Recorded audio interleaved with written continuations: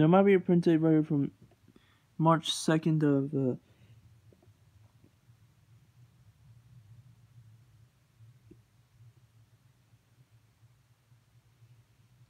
May 3rd of 2002. I'm not sure though, to be honest. If it's true that it's that kind of printed, and this is a recycled tape because that movie this movie did not exist back then.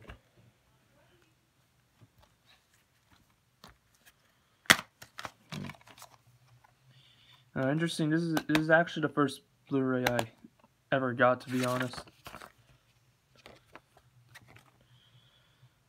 Yep, it was sometime after. Yeah, I was first using my family first had a Blu-ray player, pretty much.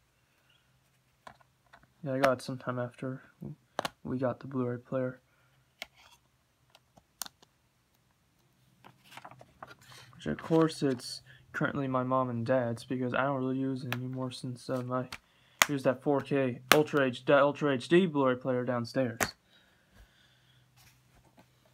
I got to admit, I'm very surprised this movie did not get a Blu-ray release due to the fact that the Jonah VeggieTales movie got a Blu-ray release.